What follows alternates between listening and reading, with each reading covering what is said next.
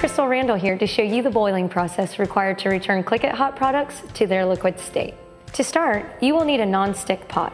If you don't have a non-stick pot, you will need to wrap the Click-It Hot pads in a dish towel to prevent scorching.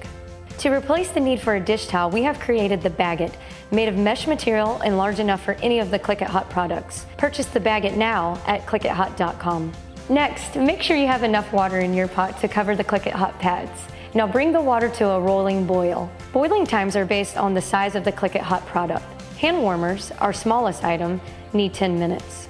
Anything larger needs 20 to 30 minutes of boiling time. The Click-It Hot pads can be placed in the water at any time in the process, but need to be boiled for the required time.